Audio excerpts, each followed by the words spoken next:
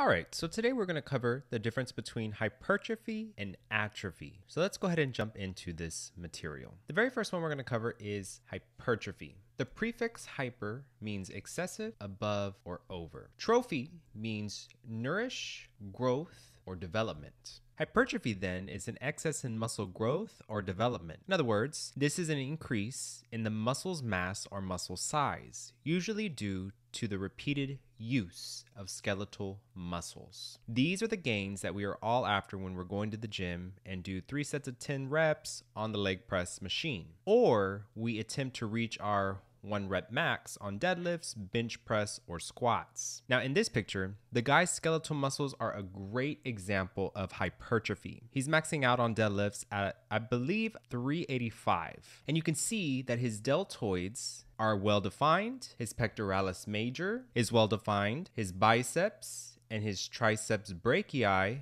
are massive, and his flexors and extensors of the wrist and hand are in great shape too. Check out this brachioradialis right here. Nicely defined and in great shape. You can also see this nice teardrop on his vastus medialis. His quadriceps are also in just great shape. So this is a wonderful example of hypertrophy. Now this is an increase in the size of muscle mass due to the repeated use of the skeletal muscles. In this case, this guy is consistently working out and exercising at the gym. Now keep in mind, this is not an increase in the number of muscle fibers. That we cannot change. This is an increase in the size of the muscle fibers. Now let's have a look at atrophy. Atrophy, the prefix A means without. Trophy again means nourish, growth, and development. So atrophy then is without muscle growth or development. In other words, this is the absence or loss of muscle mass or muscle size, usually due to the lack of use of the skeletal muscles. We've all heard the phrase, use it or lose it. This is true. If skeletal muscles are not used long enough, they will decrease in size. So same guy. Let's say that hypothetically that a pandemic hits globally and our friend here stops going to the gym because this virus is running amok throughout the country. And sadly, our friend here does not work out at home, eats a lot of junk food, and watches telenovelas in his spare time. Finally, when he gets back in the gym, his skeletal muscles are no longer the size they once were